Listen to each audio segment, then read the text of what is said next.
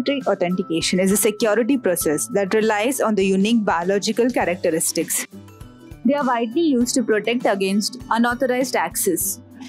Among many biometric authentication systems, fingerprint authentication is one of the widely used and commonly used. Fingerprint authentication automatically compares a user's fingerprint to a stored fingerprint template in order to validate a user's identity.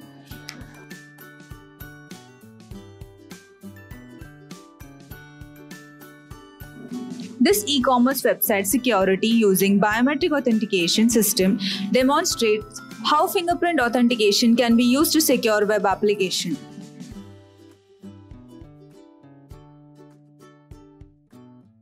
So to understand this platform, you can just visit nevonexpress.com. You can download Visual Studio. So you can see the features. It has a code editor, then we have debugger, then we have designer, and we have other testing, collaboration and related tools.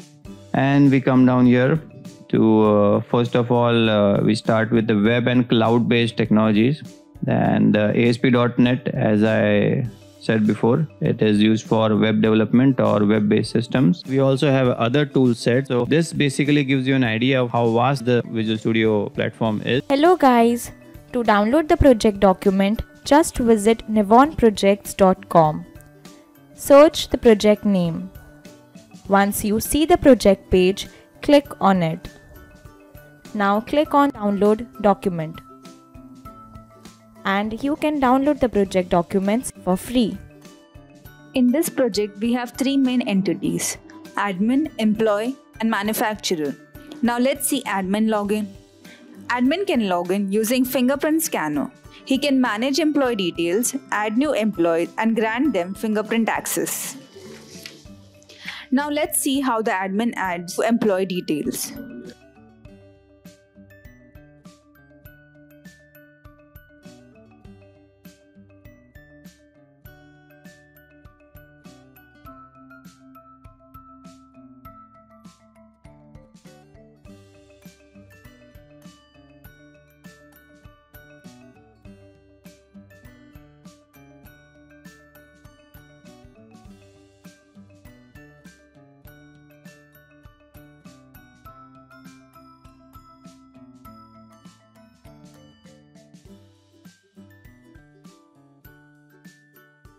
Along with managing employee details, admin can also manage manufacturer details, manage product categories,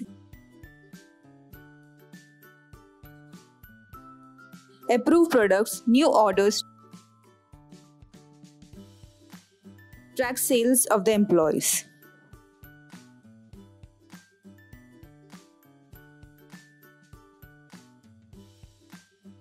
Employee can log in using fingerprint scanner and email ID.